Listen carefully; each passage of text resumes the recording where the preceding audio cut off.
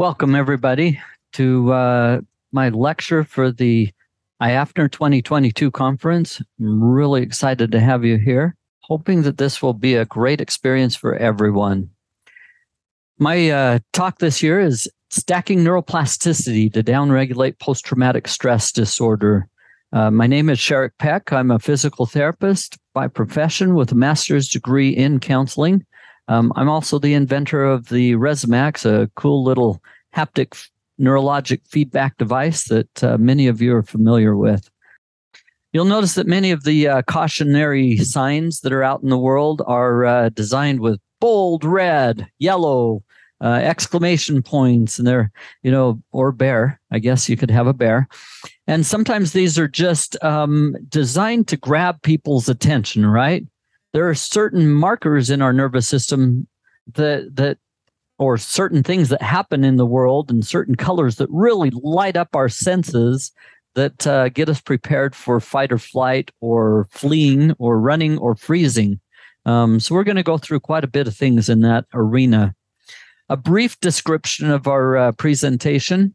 I want to talk about stacking cognitive behavioral therapies, or the best components of those therapies, with functional neurology concepts and techniques, and show how physiology can help us rewire trauma ideation, and key psychological and physiologic loops created during stressful or traumatic experiences. It's a lot like our little stack toy there from Fisher-Price. It's just one thing on top of another, and pretty quick we can actually use those concepts to safely help a person rewire their central nervous system from traumatic experiences that they've had. This lecture intends to help the practitioner safely assist neurologic reprogramming of the stress response and enhance healing without crossing professional barriers or creating a quote-unquote counseling relationship with the client. Those are very important concepts. A few key presentation points, brief overview of the neurologic, psychologic, and physiologic responses to stress. We'll give an overview of cognitive behavioral therapies and other psychologic approaches to treatment, and look at functional neurologic therapies and functional activities that can help us break up the trauma chemicals and the hardwiring of the neurologic and physiologic trauma response.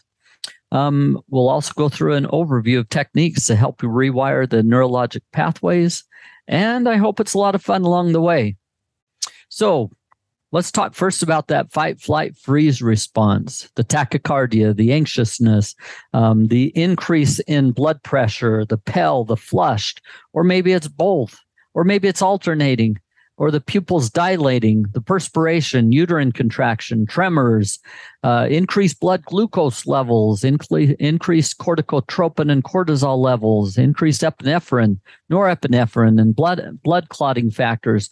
All of those designed to keep you alive going through a very stressful time, right? This is what it looks like. Yeah. There are some really interesting things about the emotions and how they're tied to cranial nerves that I want to make sure we go over.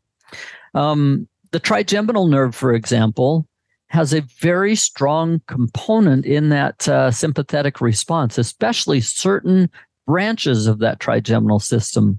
Let's show what that looks like. Very much facial expression, facial nerves, the clenching of the jaw, all of that stuff has a very strong trigeminal and facial nerve component to it, doesn't it? And of course, that's in complete opposition to our gentle little smile. So from an outward view, here's what we're looking at. The teeth clench, the eyes open wide, the nostrils flare, we hold or catch our breath. We protrude the jaw. There's a pale or flushing or that alternating. Forward head, spinal extension. The eyes, again, everything is getting ready for us to be able to see what's happening around us and what's coming at us. Sternocleidomastoid engagement, that muscle just pops out really big. Large muscles tense. The cervical muscles become rigid. And there's a shutdown of the bowel and digestive system. This is really a cortisol flood, and it's an important concept for people to understand who have that fight or flight system turned on and don't know how to turn it off. That's what it looks like.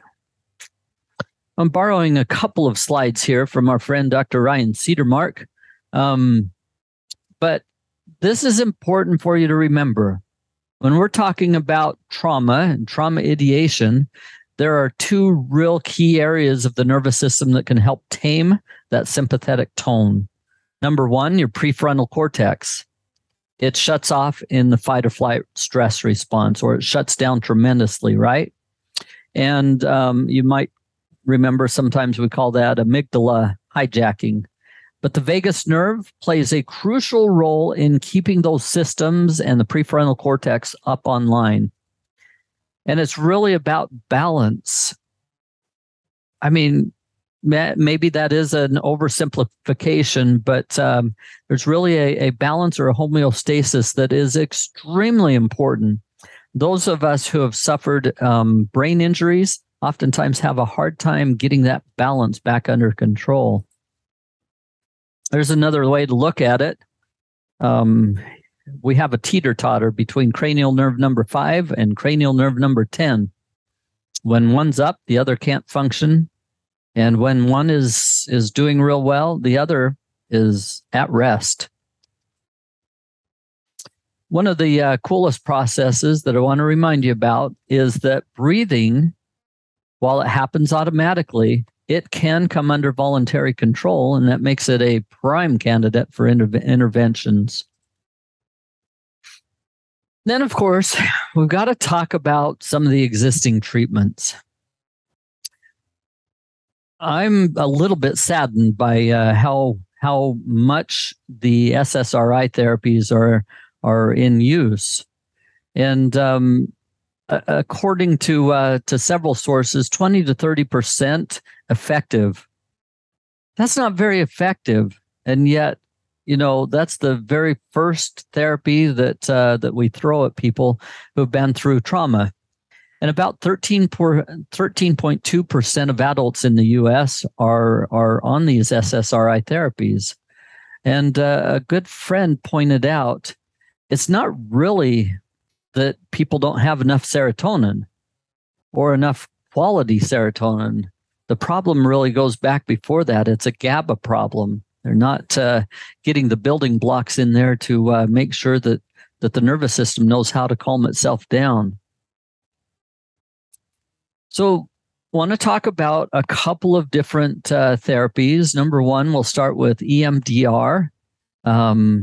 Those of you who are familiar with that know that it's, you know, moving the eyes back and forth and doing certain timing, certain tapping, certain movements. The goal and hope, I guess, is to involve the behavioral, cognitive, emotional, and physical all together, and combine those with some eye movements that will affect the brain and assist in healing. It targets the amygdala and the hippocampus, trying to get that ancient part of the brain to calm itself down a little bit better. It may not be a good option for those who are extremely overwhelmed or shut down when feeling an emotion. And it's not a great option for those who are living in the moment of trauma right now. It is considered fairly highly efficacious in reducing PTSD symptoms, according to several authors. About 36 to 95% effective, and it does require a mental health license. Now, that range is unique. It's kind of all over the map. So hopefully, if you go in or send your patients in for this therapy, you make sure that you find one of those that has high effective ranges, I guess. Key components of cognitive behavioral therapies, cognitive processing therapies. We're going to look at the functional analysis of the behavior problems, cognitive monitoring and restructuring, emotion regulation training, problem-solving training. There's a lot of education geared at helping an individual understand what the thoughts are, that they're just, tied to feelings, tied to things, and kind of help get their brain to sort that out a little bit. How effective is cognitive behavioral therapy? On its own, about 48 to 53% at 6 months out for those who have had chronic post-traumatic stress. A unique therapy that I've come across is TRE, or the shaking therapy. This is a really interesting therapy that a doctor developed as he was looking at the way people respond to things and animals, and he saw that this, oftentimes following a traumatic experience, a child or an individual will shake. And that shaking is part of releasing the trauma in their neurologic system. And I got to see that firsthand. Probably some of the hardest things that I've seen in this world were my wife giving birth. And I have 7 children, so I got to see that several times up close and personal. And one of the things that always fascinated me was, after going through such a difficult, traumatic delivery process, that her body would react soon after the delivery and start shaking uncontrollably. And I believe that process, as observed by the developers of the TRE, is part of getting rid of those excess trauma chemicals and getting the nervous system back into a healthier healing state. So they were able to identify certain postures, positions that could get the nervous system to shake, being outside of a trauma moment, which would help the individual feel better about particular traumas that they'd been through. This is a really unique therapy. I think there's going to be more research coming out. Early research that they're doing shows that it's quite effective in working with soldiers and others who have been through significant and sustained trauma.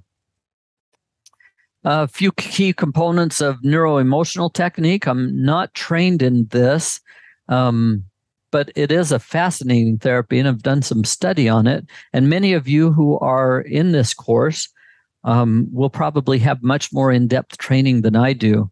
But it's based on the physiology of the emotional response, and it doesn't really treat emotions.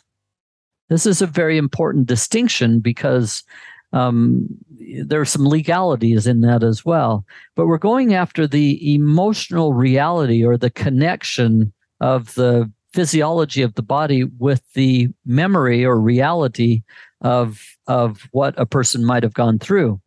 That's important to understand. And NET addresses the physical complex in which an emotion and a related subluxations are components or parts.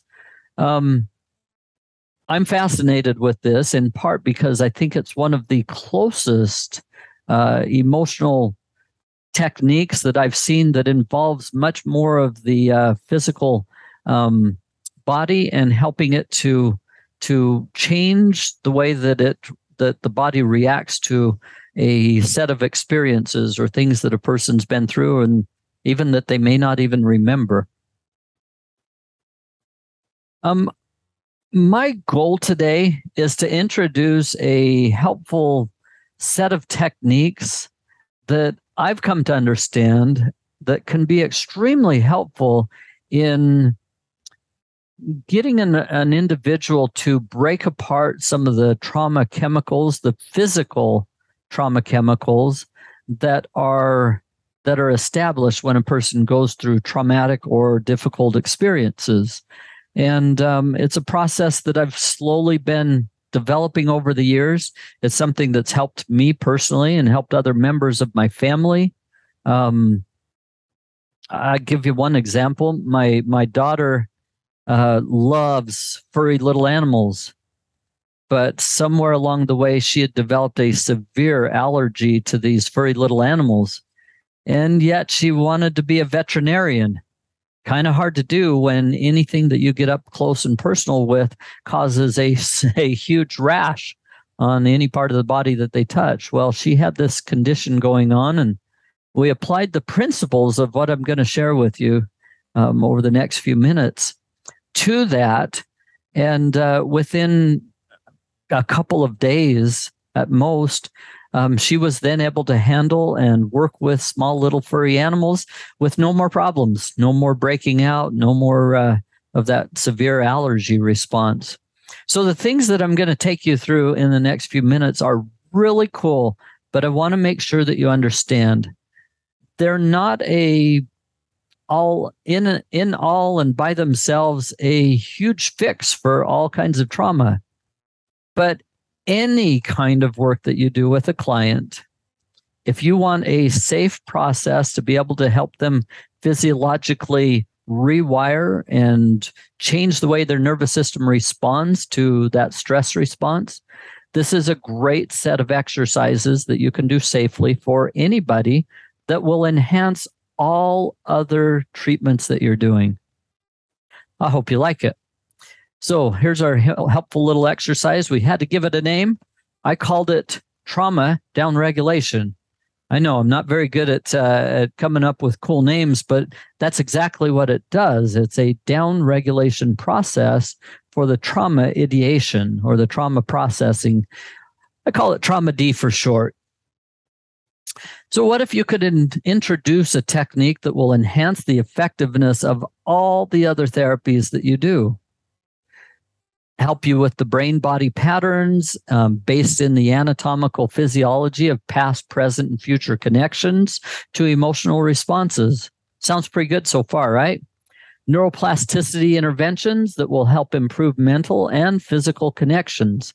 We've now been playing with this for close to 10 years and have been improving the process to the point where I think it's ready to share with everybody and let you all give us more feedback. So a little bit of the background. You need to, and you do realize this, especially in the functional neurology world, that there is a physiology of opposites. There's a right hemisphere versus the left hemisphere, a right eye versus left eye, a front versus back, ventral vagal versus dorsal vagal.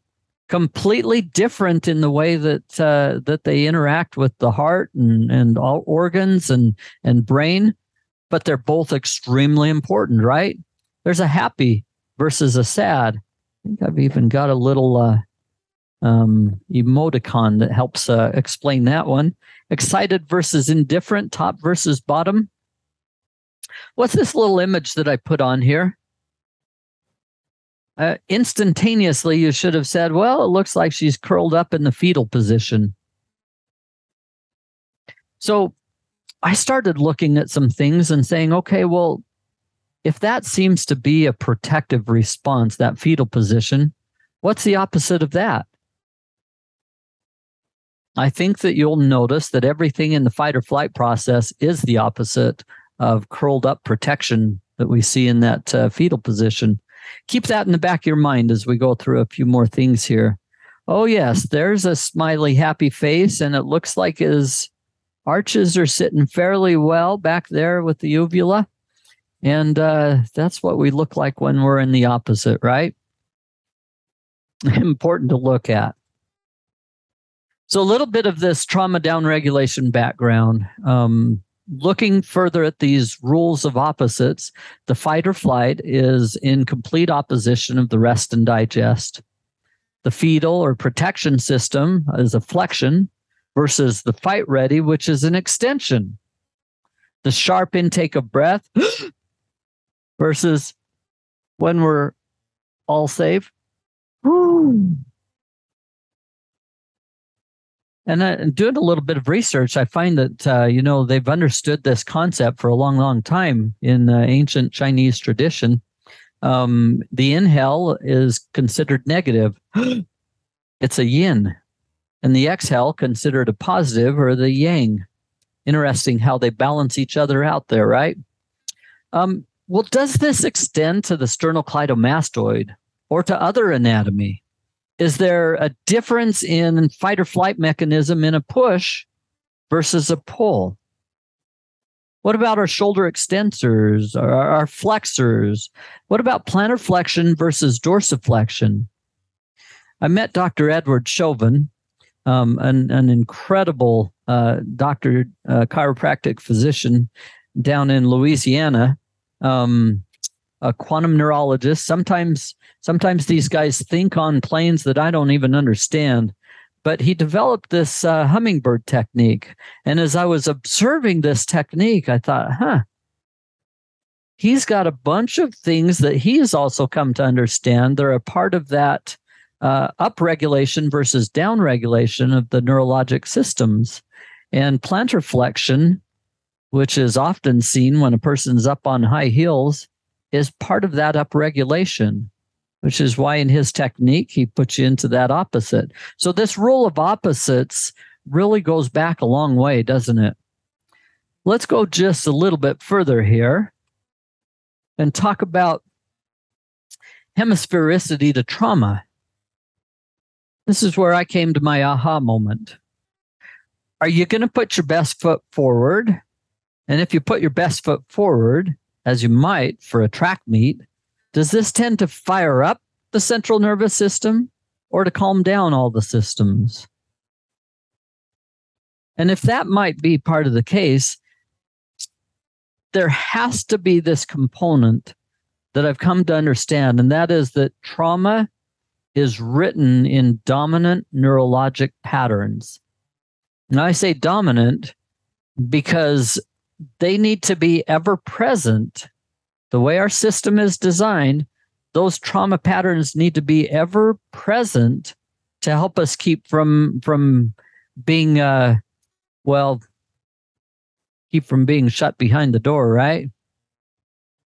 So understanding that trauma is written in dominant neurologic patterns, this opens up the back door for treatment. I hope you like it. So if you position the body such that dominant patterns are minimized, it would be like this. If you're right-handed, you're going to put your right foot back. If you're right-handed, you're going to turn your body towards your right-hand side. You're going to kind of put it behind you or subservient behind your non-dominant side. Strap a calming haptic feedback generator. That's my new name for this cool little tool called the tuner. But strap a calming haptic feedback pattern generator to the weaker leg or arm. Especially, if you're dealing with someone with CRPS, you might have to avoid certain parts of their body, right? But even people with CRPS and other severe conditions can benefit from this process. So you strap it to the weaker arm or leg, or maybe put it in a fanny pack and orient it to one side to provide billions of bits of carefully calibrated information through primarily non-dominant receptors. These could be the Golgi tendon organs. They could be muscle receptors, joint receptors. They could be the bones. So, of course, we use the Rezzimax Tuner Pro 2 for that calming haptic feedback pattern generator. And next, we engage neurotransmitters. The way that we do this is by bringing up memories, by thinking of a stress or a worry, and it could be from the past, it could be from the now, it could be from the future. We'll turn the head towards the dominant side, which elongates sternocleidomastoid on that side. The elongation of the sternocleidomastoid on that side helps you keep the chemicals at bay. You see, that muscle is such a big part of firing off that whole adrenaline and cortisol response. So if we elongate it, if we turn it to the side, now you might wonder where a lot of these things come from. But if you observe animals, when they're very dominant in fight or flight, they're straight on. But when they decide that this fight may not be the right one for me, they turn their heads and they show that they actually calm down some of those chemicals in their nervous system, which helps bring their brain back online a little bit. So some of the components of this have a lot of thought to them. And then we're going to continue to put this together. We're going to squeeze or hold a ball or a pillow or pull on straps. Remember, going back to those opposites, the pull seems to be an opposite of the push in the whole fight or flight process. So if you overlay this and just simply think about that fetal position as our protection position, all we're doing in these various positions is putting an overlay of that fetal positioning protection mechanism into the movements dealing with trauma. And the next thing we do is just have a person breathe normally while engaging their core, while engaging the abdominals, pushing hard into a ball, pushing from the hands, pushing from the legs, or pulling and engaging that core tremendously. We have them think about what fires them up. These could be past experiences, fears, concerns. Have them focus on one event or experience, and that's the very best. And then I have them take a big, sharp breath. Remember, that's part of the fight or flight process, right? A sharp inhalation. And then I lead a person through this process. We breathe out everything in the lungs, but in 3 distinct chunks. Through the nose with brief pauses after breathing out. So the way I do this is like this. Take a big breath in, breathe out. Stop, but don't breathe in. Breathe out. Stop, but don't breathe in. Breathe all the rest of the way out.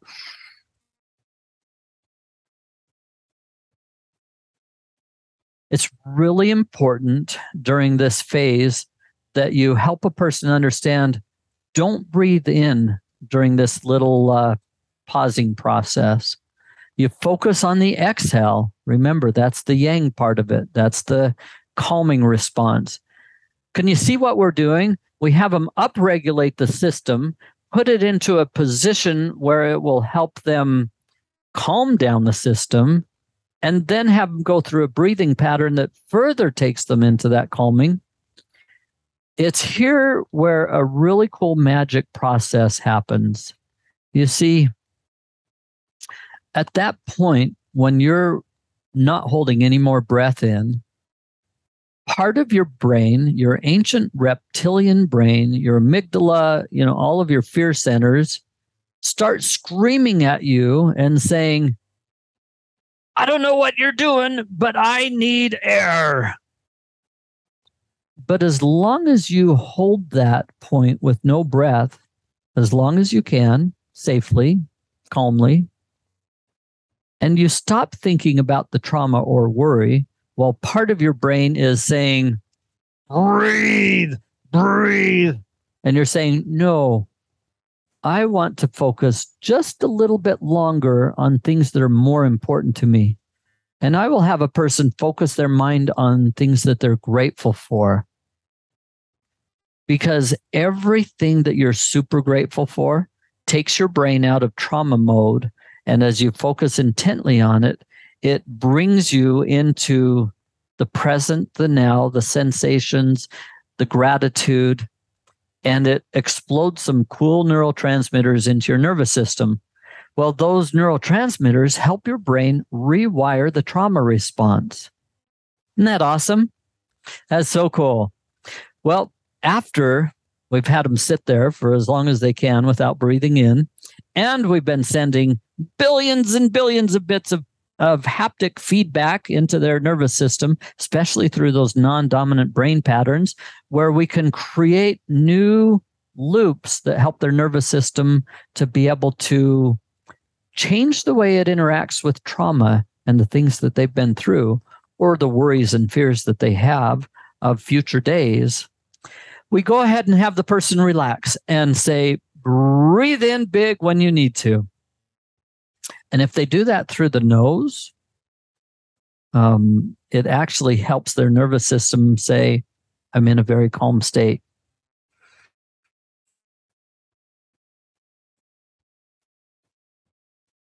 I have a person go ahead and repeat that exercise 7 times. By the time they've gone through that 7 repetitions of these exercises, and I'll show it to you in just a minute, they do it once a day. That's about 5 minutes a day. They do that for at least 6 days a week, and then give themselves a break for a day. And 6 weeks of doing this 6 days a week makes a world of difference for those who have been going through an awful lot. So I thought that it would be most helpful to bring an extremely difficult case in front of you and have you see that process in action. Are you ready? I'd like to introduce a young lady from the Netherlands that is over here going through an intensive treatment at a facility called Cognitive FX in Provo, Utah. And she's got a very severe condition. She'll explain that to you in a minute. But for those of you who may not be able to understand her accent, she has a condition called rumination syndrome that occurred after a workplace accident where she took a hit to the head. So we're dealing with brain trauma. We're also dealing with the psychological component and everything else in this rumination syndrome. If you're not familiar with it, it's a condition where your brain decides that everything that comes into your stomach is an attack on your central nervous system. So those who have this, they put food in, that food comes right back out. And it's a terribly painful process. But I'm going to let our friend Angel go ahead and talk to you a little bit more about this. 6 years ago, I had an accident, a company accident. I got a case to my head and I got traumatic brain injury. And since then, I vomit all day. In the beginning, I didn't know what it was. And after 4 years, they make a diagnosis of rumination syndrome. Okay, so we're going to put the device on the leg. We're going to strap the strap to a tree or to a door, anything that makes it simple. Feet back, so you're going to turn towards your dominant side. You're going to rotate your head towards that side. You're going to drop your hips back like you're pulling that tree towards you. And in that positioning, we engage the abdominal muscles. And I want a lot of your focus on what you feel right there as you go through this, okay? Okay. So as she's pulling with all her might, go ahead and pull. Let's see those muscles pop out. I want you to now go ahead and think about, let's bring back a trauma that you'd like to work on today. I want one that's at least a 10 on your Richter scale. So I want you pulling with all your might, thinking about anything that you went through with that particular thing. Where you were, time of day, time of year, sights, sounds, smells, words that you heard, voices, anything at all that lights up your memory. Take a deep breath in, big breath in, breathe out, stop, breathe out, stop, breathe out, all the rest of the way. When you get completely out of air, focus on those things you're super, super, super grateful for, pulling with all your might. And breathe in when you have to. And relax completely when you have to. Feels good. It's a very good exercise for that. Okay, so it's the same concept. This leg goes back a little bit, that leg goes. So you're turning towards this right side, but you're engaging by pushing down for all that you're worth. Try and get those abdominals to even shake a little bit. Big breath in when you're ready.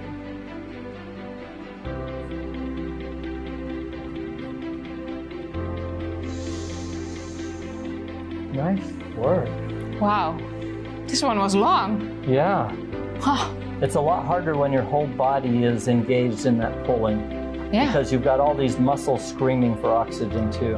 Now you're concentrating more. So this is, there are some times that you'll want to do it this way. Oh, it's releasing.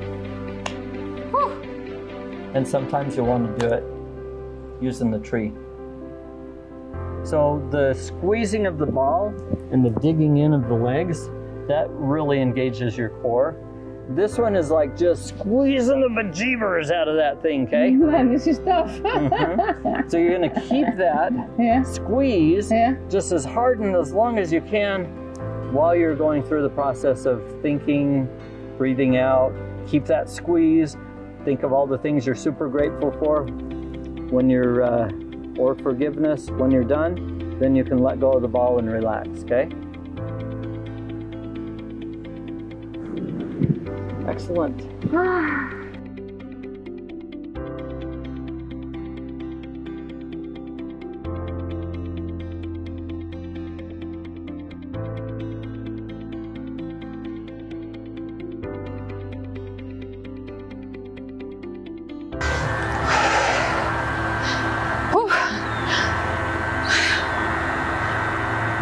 That one felt really good.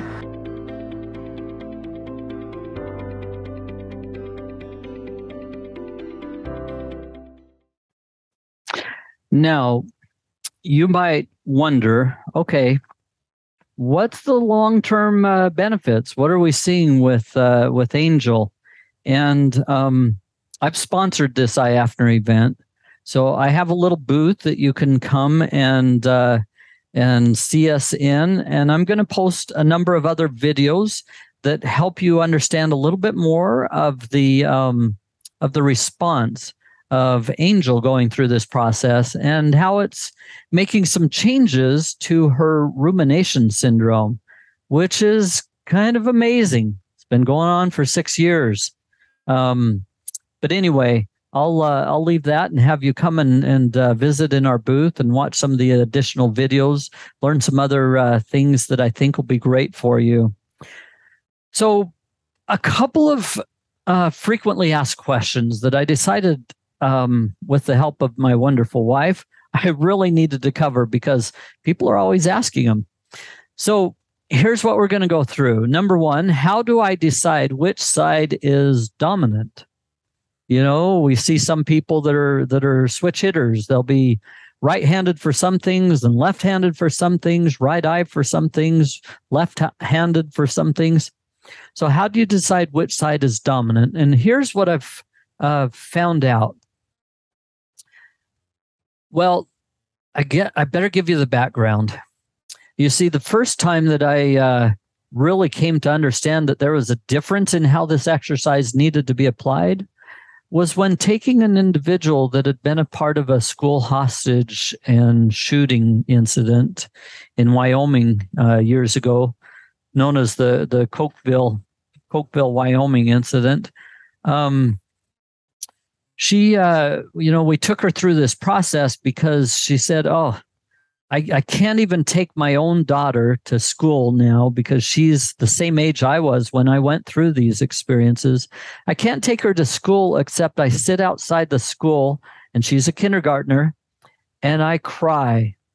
I'll sit there and cry for 10 or 15 minutes before I can get myself to go and move. And she said it affects every aspect of my life. I have a hard time even talking to people about it. But I took her through the exercises as I had come to start understanding them. And back then, I didn't even use our cool haptic feedback neurologic transformation device because I didn't even have it invented at the time. But we took her through these exercises, and I said, come back in a week and tell me what's happened. And she came back with her husband a week later, and he looked me in the eye and he said, does this stuff ever backfire on you? And I started to get that fearful pit in my stomach, and I said, I don't think so. Why? What's happened? He said, my wife has been a bear the past week. I mean, she's very emotional. She screams at the kids sometimes, and she's not like that. And she's just been kind of emotionally on edge for the past week. And he said, well, why would it be like that? And I sat down and I thought for a minute, and this little thing inside my head told me something that was really cool. It said, she's left-handed. And it was in that moment that I realized you have to have a different approach for somebody who's dominant in the opposite side of their brain from the way that you've been developing this exercise. Long story short, we taught her the way to do it for a left-handed person. She came back a week later, And the transformation had started to occur. She was much more calm. She could talk to you about the things that she'd been through without exploding with them. It wasn't but a few months later that she got up in front of a group of a few thousand people and talked about the experience without having to relive the chemicals of the whole thing.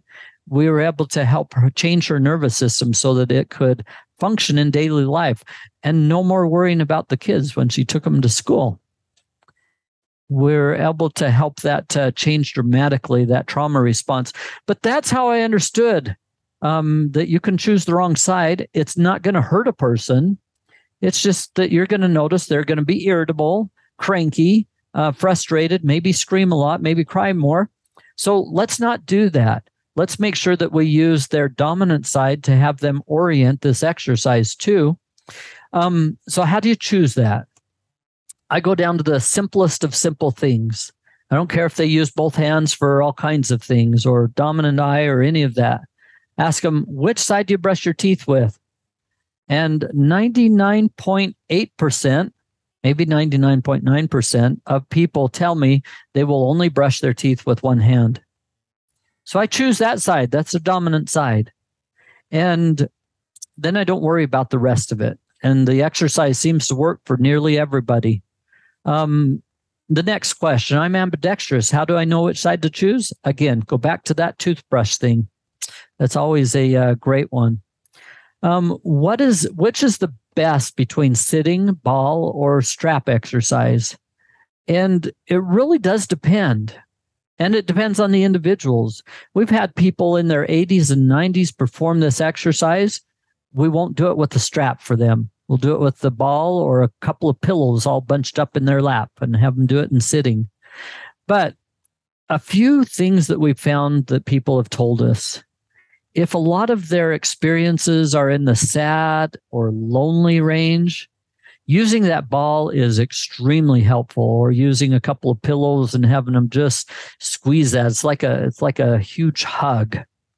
And squeezing really seems to help when people have a lot of the sad or lonely.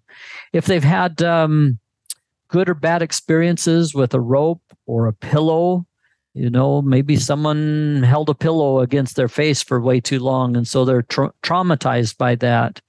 Or we had one individual that said, I can't use a rope because when I was at my worst, I tried several times to commit suicide and I used a rope, and I can't use a rope without bringing too much of that back.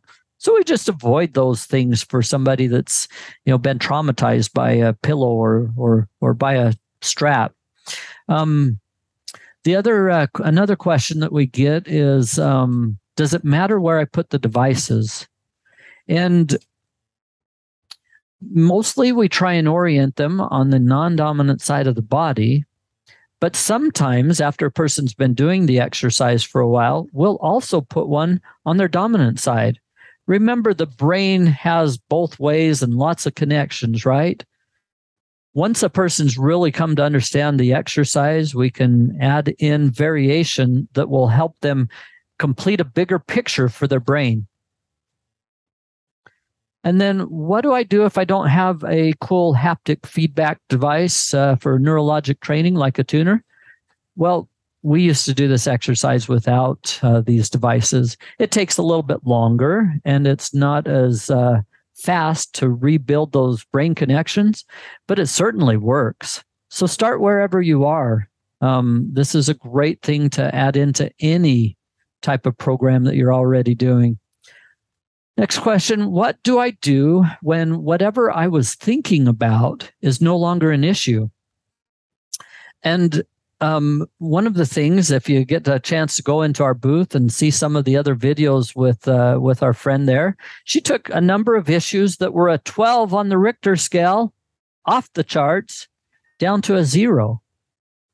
And we do that. We see that with people all the time. And once they bring it down to where the emotional charge is gone out of the situation, then move to another one. If you're like most of us, we have a lifetime of experiences that we can draw from, that we can do this with, right? like the time that I made a mistake and wet my pants in fourth grade. Those are things that super embarrassing at the time, charged my nervous system. I wouldn't tell anybody about that stuff except for I no longer have an emotional attachment to it. So I can share my old secrets with you. So does it have to be, oh, wait, did I miss something? Let's see. Oh, yeah. What do I do after 6 weeks? I tell people take at least a week off.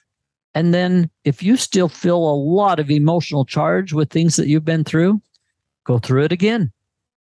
For most individuals, they go through that process a couple of times and they feel transformed in the way that their nervous system reacts to traumatic experiences, which definitely helps all of your other therapies be more effective, right? Take the tension out of that system. Can I combine trauma thoughts with another emotion, such as sad? Actually, you don't even have to think about a traumatic experience. You can just think about how you feel in an emotion, what those sensations and feelings are like, break them apart, help a person reorganize them. By the way, when does their nervous system or their brain reorganize itself after these exercises? It takes about 1 to 2 sleep cycles. So right now, you may be able to take an item that was a 12 down to a 0, but your brain will actually reconstruct that thing over the next 24 to 48 hours and change it even further. So it's kind of a fun process. Does it have to be a trauma? No, absolutely not. It can be a worry. It can be a fear. Do I really need to breathe in or out through my nose? We found something, and that is that breathing in through your mouth kind of goes back into that trauma ideation, that trauma thinking, that trauma experience.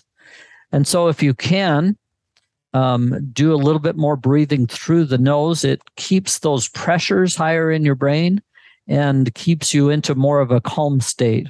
It's kind of like humming to our device. It's a way of getting the nervous system to stay in that calming state while going through that. Those are a few of the frequently asked questions. I hope you'll have more questions because I would love to answer those and think of the solutions for you when we do.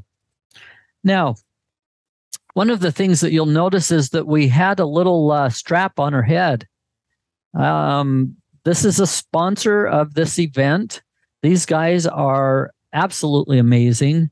I got a chance to meet with the inventors of the Focus Band over in Australia earlier this year, and we've been doing some research with them.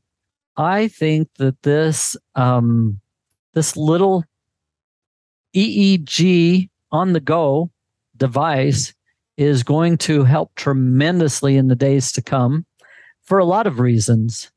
But it's cool. You're going to see their presentation. I'm not going to give you a lot of details. I will tell you I've been experimenting with this thing for 6 months, and it works. And it can help an individual come to understand their brainwave activity during function, which is absolutely revolutionary. Those of us who have gone through an EEG, it's kind of hard to sit there for that long and keep your brain from moving very much. And then it's mighty hard to read those things. Well, this is where the rubber meets the road and simplicity is demonstrated. I also love that they've been doing some research. You'll see in the bottom left corner there that we are being able to demonstrate some of the benefits of that calming haptic neurofeedback device called a tuner. It's really neat that we can actually introduce it and watch brain waves change as function improves. I think you're all going to like that. Just a little bit more about that. It's a great way to be able to see exactly where you're at in real time. And you can apply some vagus nerve stimulation or other rehabilitation interventions and watch the plasticity in the nervous system. It's a gauge for neuroplasticity. So I think it's going to be a lot of fun. Now, I've watched a couple of other great instructors. And I noticed that the really good instructors make sure that you understood the key points of the presentation before they finish. So let's go over a few. Which of the following are key components of cognitive behavioral therapy? And if you looked at those and said, it looks like all of them, you'd be right on. And number 2, which of the following are not considered physiologic responses to an acute stress event? Well, let's see. Yes, it does increase the heart rate. Definitely increases cortisol. Limited nutrient absorption and decreased hunger. Yep, those are key components. Must be something about the breathing, huh? When a person is in that acute stress response, they definitely don't know how to do the deep breathing. Which of the following is not a component of the fight, flight, freeze states of the nervous system? Well, let's see. Jaw tensing certainly is. Increasing blood pressure certainly is. Difficulty sleeping certainly is. Digestive problems certainly are. It must be that last one. I'm guessing that there's no time to think about that stuff in the whole intimacy arena when the fight, flight, freeze states are running rampant in the nervous system. Oh, well, there is one more. 2 more. What are the components of 0-point breathing? That's where we take a large breath, hold the breath as long as you can. No, that upregulates the system. Exhale and immediately take a large breath and hold as long as you can. No, again, holding the breath is part of the upregulation of the central nervous system. Breathing naturally, that's good, but focusing on the interval between exhalation and before taking the next breath creates a cool, I call it a vacuum in the central nervous system where you can introduce thoughts of gratitude, thoughts of forgiveness, thoughts of future building, maybe a prayer to your maker, telling him how grateful you are to survive the hard things that you've been through. That is the coolest thing ever, is that you can focus on that interval between exhalation and before taking the next breath and change your central nervous system. And number 5, true or false? The fetal position is an instinct or reflex reaction to extreme stress or trauma. Absolutely. We curl into a ball, don't we? Just want to remind you, I have a wonderful crew. You can come out here to Utah and meet us anytime. Or if you happen to be at some shows, sometimes I'll get a family member to come with me and help demonstrate some of our tuners, and hope you get to meet them all through time. They're a fun crew. And just one last little thing. Thank you, Dr. Trayford, for sharing your lecture that you did at a seminar we put on earlier this year. But I love this little saying from Dr. Trayford. He sent me this note one day, and I love to look at it often. Thank you for your contribution to this world. I see your invention as a musical instrument. The more I play it, the more I see its complexities and potential. I just want you to know, those of you who have stayed with us this long, there's going to be some even more cool things coming out in the next couple of months that you don't want to miss. That's enough for now. Thank you.